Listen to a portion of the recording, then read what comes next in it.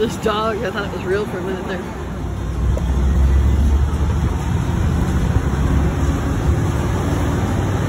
It smells like ocean. He was waving to us. Who was? Wide open. He get into the city. What is the wind? Oh, really? The city by the Let's get lobster. He's fine. The poor people. We were kind of hoping you were. Now this is close. We heard that ferry, that old ferry. Let me get his picture. It's right up there. It's the Millows. It's great. It's got an There's a outside lobster next to it. company. All the lobster's excellent. The Millows are friends of mine. I like them. These people right here. Linen net. No, oh, there's the Millows. Yeah, he said it's easier to park there. They don't charge you. It's linen napkins, linen tablecloths. Oh, really? Great service. You want to do something a little cheap? You already got a parking space.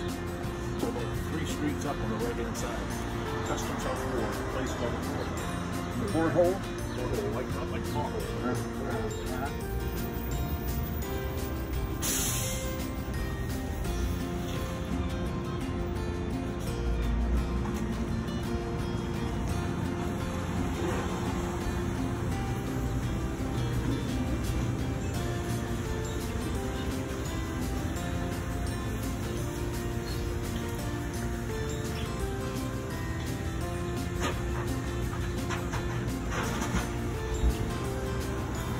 Oops, sorry. You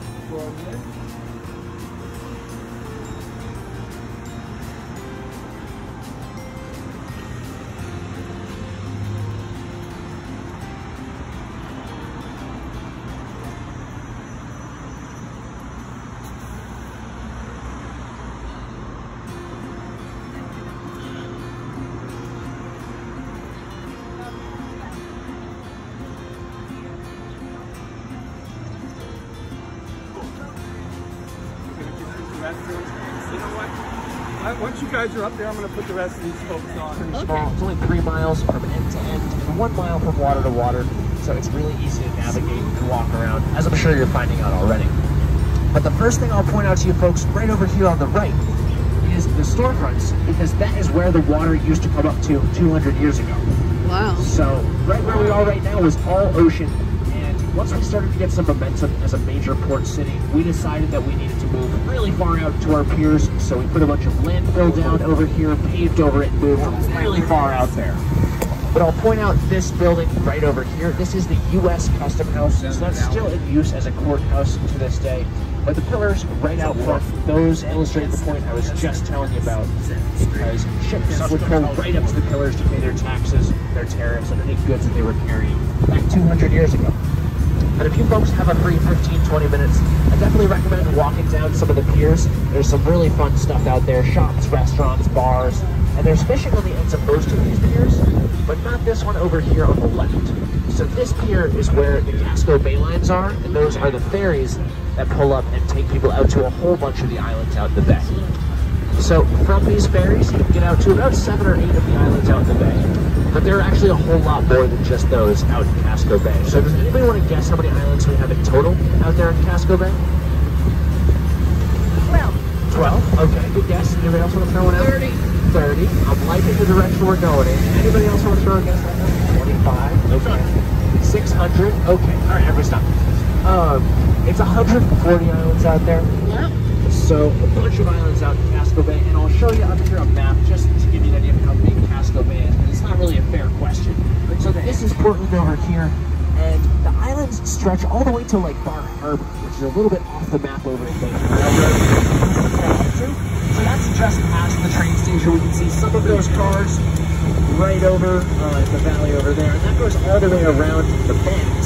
So you can still hop on the narrow gauge railroad to this day. That was functioning back when we were just getting our start as a major port city here in Portland.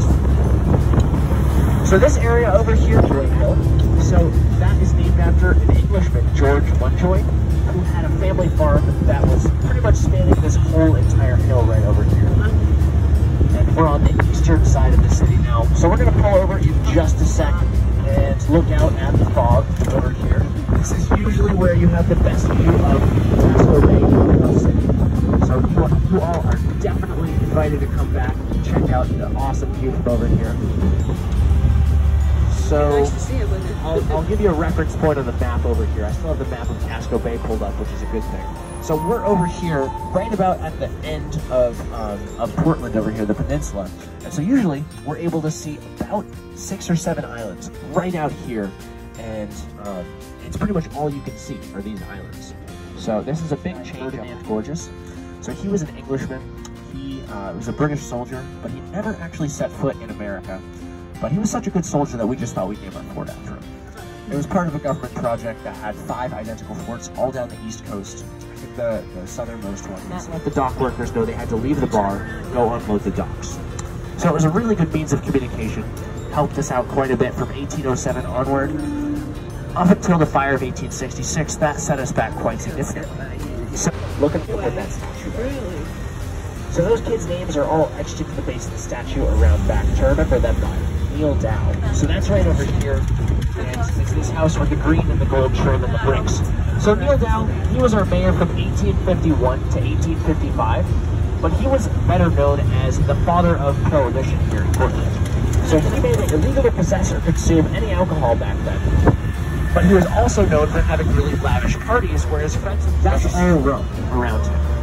And that was, as you might expect, gold trim on it. That is the Adam Layton House. So that was the inventor of the penny postcard back in the early 1900s. 1910s, he was the mayor here in Portland. I'd love to see inside one of these houses. Right? I'm sure they're really beautiful. I bet. All of these, yeah. And over here on the left, this is the view from the Western Promenade. Usually we can see all the way to the White Mountains over there on the distance. Yeah, you can usually see all the way to Mount Washington, but as of right now, so we can just barely see on the horizon there, that factory over there looming in the distance. That's over in Westbrook, so that's pretty much the dividing line between Portland and Westbrook there. So you know, West, how much this house went for about 2 years ago? Oh my. 5 million? 5 million, good guess. Anybody else? 30 million, okay, good guess too. 15, nice, good range there. So it's actually a bit less than all of those. It went for 2.7 million. That's cheap. It is cheap. And the reason it went for such a steal is because a lot of these homes over here on this stretch are Oh, that's a really pretty thing. That's gorgeous. We're about to turn onto I Boat would still Street love over to see here. inside. And over here, coming up on the corner, is going to be one of the only duplexes in the neighborhood. Oh, beautiful. So right over here, yeah, this is where they have, over on the left-hand side, squash courts on the inside of the home over here. And on this red house coming up over here on the left, we see blue placards next to the doors there. So those blue placards, those denote historical significance. So they do Victorian-style tea parties in July over here. People dressed up in crazy costumes, talking in funny accents. It's a great sight to see. I'm hoping I get invited this year. I love it. Over on the left here, this is the Western Cemetery. Not nearly as old as the Eastern Cemetery. This house coming up on my left, right over here. This slate shingle house right here. So the guy that lives here draws Batman for DC Comics. Oh, really? His folks were on the tour not too long ago, so I got to add that part thanks to them. But the reason they opted for slate shingles there was fireproofing. So we found out through trial and error that obviously wood burns, but bricks burn too. They have little air pockets in them that cause them to explode. Did not know that. Hot enough, causing a conflagration, a really hot, fast-moving fire. So that's the reason that we also see a lot of stone houses over here on the right.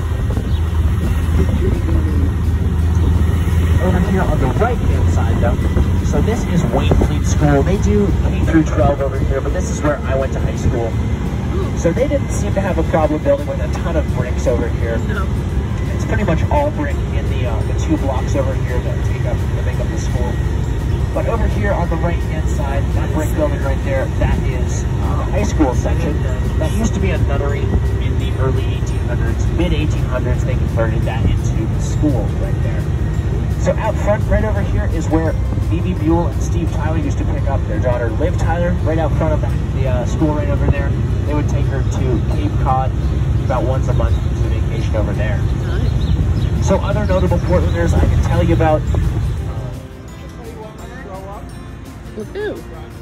The guy?